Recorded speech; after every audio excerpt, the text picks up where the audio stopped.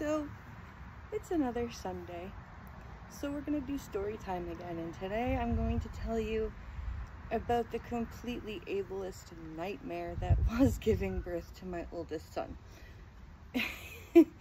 And it was interesting because the labor process was completely normal.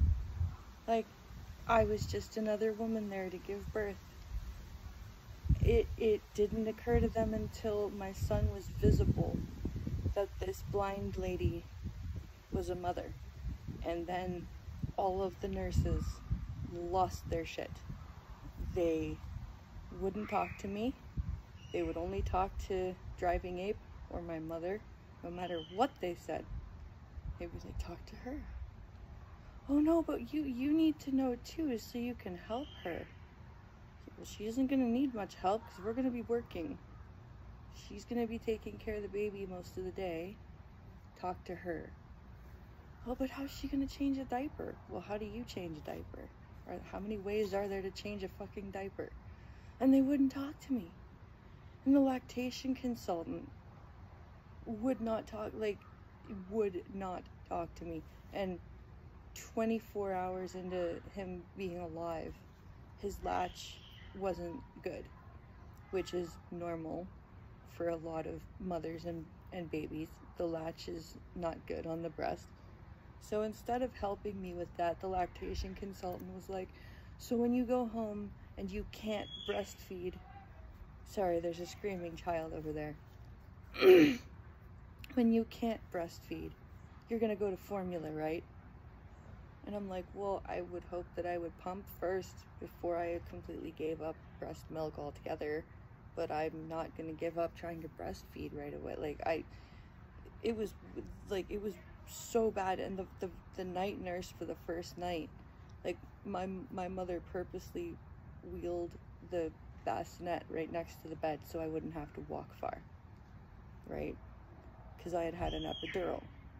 So she's like, okay, well, let's make it so you don't have to walk far.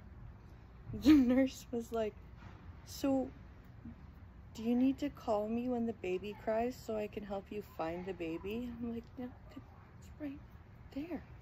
I can touch the crib from here. No, I'm fine. I'm not paralyzed. I can walk. I'm okay. And then it was just on and on. They would walk in and do the checks and stuff, but they wouldn't be like, hi, this is so-and-so. I'm just here to check the baby. Because he had a bit of jaundice, so he was under the UV lights. And they would just show up and just start touching him. And I'd be like, who the fuck are you and why are you touching my kid? Oh, we're just a nurse, doing the checks. Well, do you think maybe you should have said something first? Just wander into my room, just wander into the blind person's room, not say a damn thing, start touching the baby. Yeah, it's fine. It's totally cool. That won't elicit a response.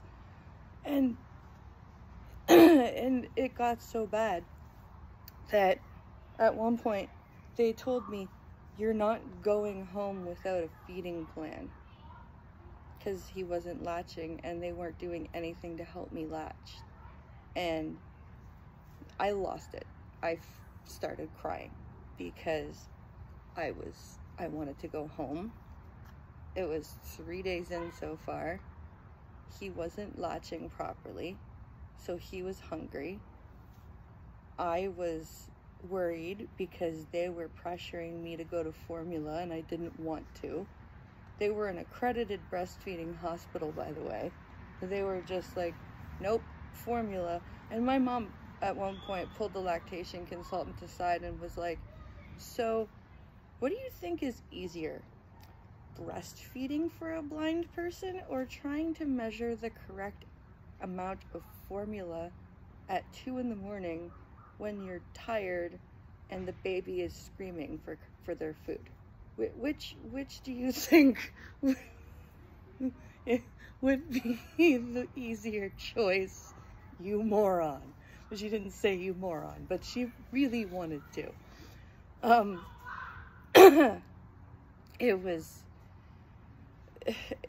so eventually when I was crying because they said you can't go home without a feeding plan, they then sent the social worker up because of my mental health history.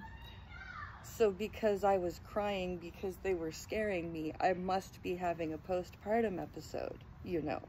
So here comes the social worker. Am I feeling like I'm going to hurt myself or the baby?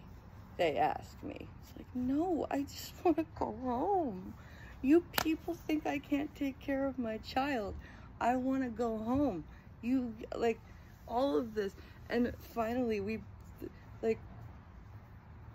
I was like, you guys, like, I lost it on the nurses. And I was like, you guys won't talk to me. You're only talking to my mother or my husband. You're acting like I'm not here. You wander into the room and touch my kid without saying anything. Your lactation consultant basically told me I can't breastfeed because I'm blind and wants me to go to formula feeding. And, like, I have nothing against formula. I was formula fed. But, like, I didn't want to do that. I was not in a financial position to do it, and if I could help it, I just didn't want to do it. And by the way, my aunt, who is a doula, she came down to help me breastfeed, because I almost got a really bad mastitis, because my milk came in and he just wasn't latching, and nobody, like, the lactation consultant in town was just, no, you go to formula. And it was the worst experience of my life, and it was just because the nurses were completely untrained in how to handle a disabled person having a baby.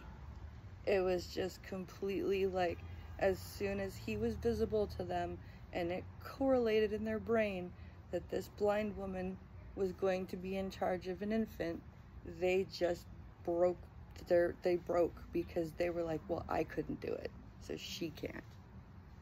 And it was just awful. Luckily, with the second child, we went in, we're like, we're here to have a child. If there is nothing detrimentally wrong with the child, we are going to go home afterwards, okay? Okay.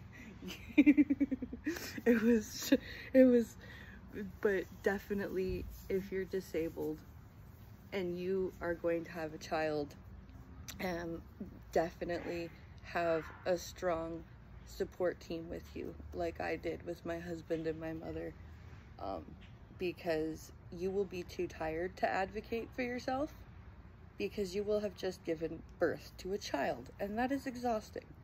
And you will not want to advocate for yourself, because all you will want to do is sleep.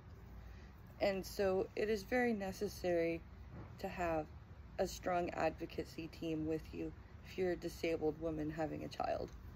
So I hope this video was a good story time and a good lesson, and let me know what you think in the comments below, and I'll see you tomorrow.